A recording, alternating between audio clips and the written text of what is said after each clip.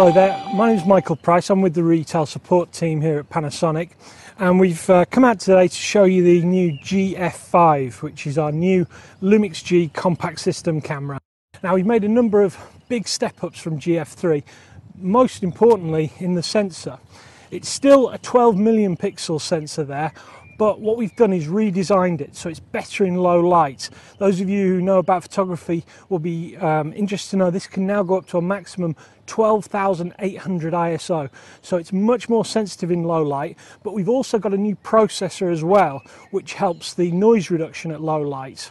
It's now got the world's fastest autofocus, so the speed it takes between you half pressing the shutter and hearing that noise, that beep to say that the camera's in focus. The GF5 has got a lot of technology packed into it, and also because it's a Lumix G camera, you've got lots of focusing modes. So for instance, I put it there into single point focusing. It obviously focuses on a single point just in the middle, but I can actually take that point and drag it wherever I want. And if that's not easy enough for you, you can actually go into the auto mode and touch shutter. Now anywhere I touch doesn't just focus, actually takes a shot. So the GF5 has got scene modes in there to help you take preset settings that'll give you great pictures in a number of different scenarios. But the difference here, as you can see straight away, is we've got real bright graphics showing you exactly what the scene modes do. Even one that's again appropriate today, bright blue sky. So if I want more information about what bright blue sky does, I just hit the I button here and it tells you on a sunny day the screen brightness is increased to create a vibrant image of a blue sky.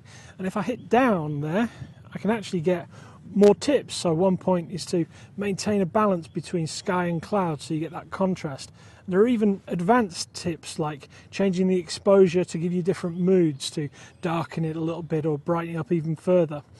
And it will even tell you might want to change the exposure to get different effects. And in some cases it even recommends different lenses that you might want to use.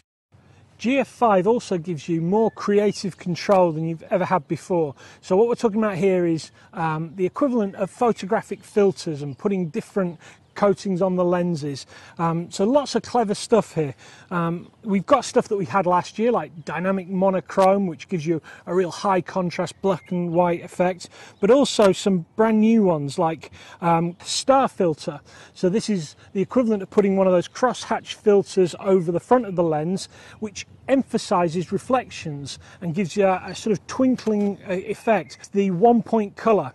Now this is a great effect because what you can do is you can use the touch screen to pick out a color, and then everything else except for that color, everything else will be black and white, giving a very distinctive effect.